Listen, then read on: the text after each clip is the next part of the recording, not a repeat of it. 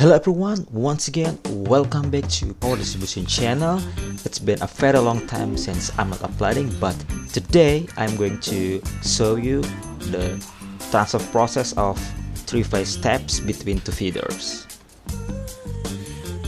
This task will be carried out by our lifeline crew in conjunction with the offline maintenance crew to disassemble and transfer the construction into new location. First, the lifeline crew ascend to the pole and secure the ladder before they are conducting any cutting job. The first wire of the 3-phase step is being cut using the pneumatic cutter.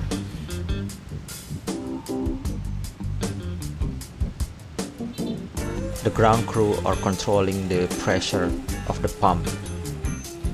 Next, the crew cuts the middle phase and carefully maneuver it around these tight spaces. After all the jumper has been cut, then the crew install this shield on the insulator above the taps so that the offline crew can work to disassemble this construction safely.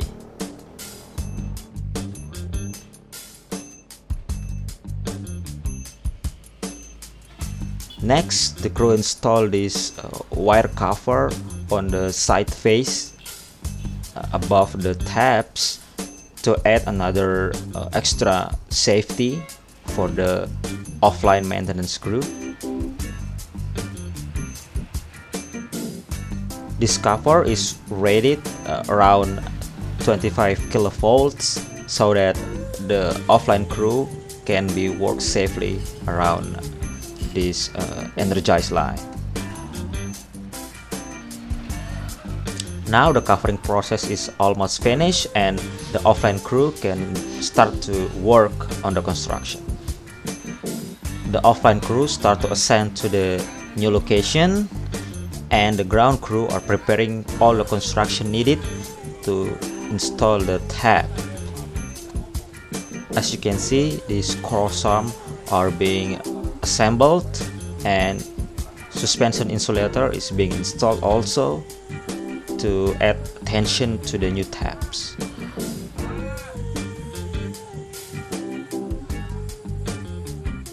The other crew are sent to the old location to transfer the old taps into the new pole one by one. As you can see, this is a very intricate and delicate job, so that a constant communication and coordination is paramount on this particular task. Now all the conductor has been transferred to the new location and the crew are disassemble the old cross arm. As you can see, the cross arm is very rusted, so the crew opted to cut it directly. After the transfer is finished, the lifeline crew once again ascend to the new location to prepare and install the taps into the new feeders.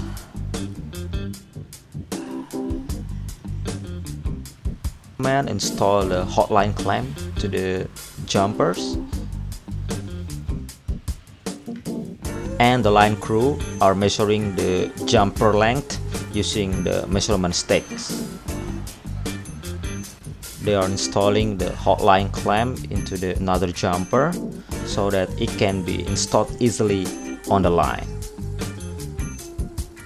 The first jumper, which is the middle phase, is being installed on the main feeder line using a clamping stick.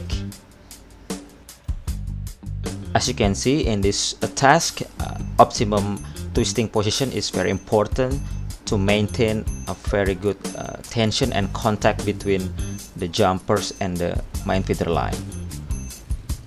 Before they install the outermost jumper, they have to install this wire cover to the neutral line so that it prevents an accidental contact between the live phase wire with the neutral, which is very dangerous.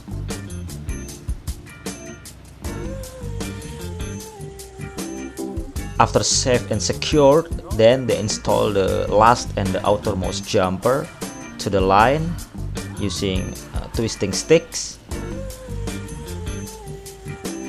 As you can see, the cover is very important to prevent any accidental contact. And last but not least, they install the tabs for the cutout.